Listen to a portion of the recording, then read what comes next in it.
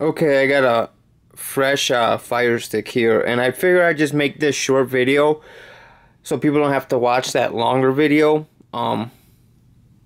This video I'm just gonna show you guys how to get ES File Explorer on your Fire TV stick, and it works for either one. The voice controlled, which you could see that's the one I have here, the one that I fucking absolutely hate, but a couple of my buddies want the one with voice, which I wouldn't recommend on getting it because the voice doesn't even work with KODI or any of that nonsense. It's fucking stupid. But anyways, it doesn't even work with like if I say Netflix, it says Netflix. Well, it's so stupid. Anyways, like I said, this is a fresh stick. So we're gonna go down to settings and we're gonna make sure a couple things are turned off. First, go over to applications.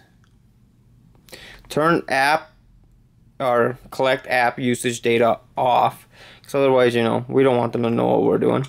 Then go to system, go down to developer options, and turn both of these on, because otherwise we won't be able to download anything. And always make sure my time zone's correct.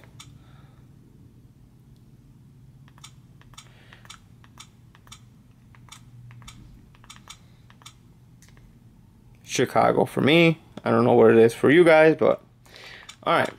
Then what we're gonna do,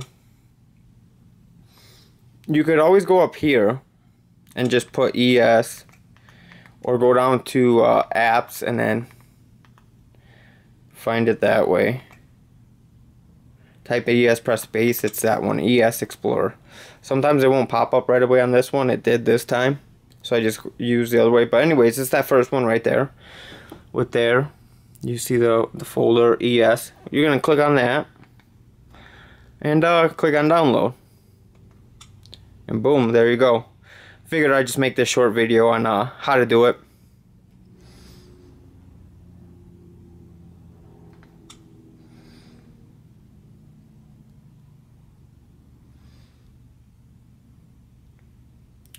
So it's about to start downloading.